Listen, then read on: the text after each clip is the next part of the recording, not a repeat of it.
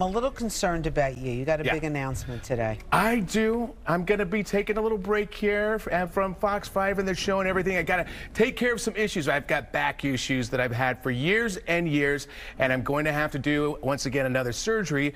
Unfortunately, it takes me out of the mix for about 2 to 3 months. What? Perhaps. Exactly. No because way. What are you going to do about him? I know.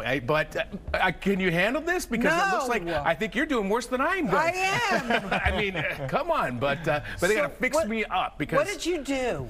It's actually what I was born with. I didn't realize this, but I have scoliosis. And down at the bottom, it's pinching my nerve, the sciatic nerve. So they got to get it off that thing, put me back together. I'm going to be the bionic man when all is said and done, right? Exactly. So here we go. But, you know, I'm going to miss being here, but I know there's a lot of love out there. So, you know, I'm going to get through this.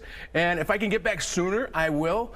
But it sounds like it's going to take a little bit in the beginning here. Well, you know what, my man? No one should live in chronic pain. So I'm glad you're getting this taken care of. Your health is #1. Yeah, chronic pain is no joke. No. And unfortunately, that is what I've been dealing with for years.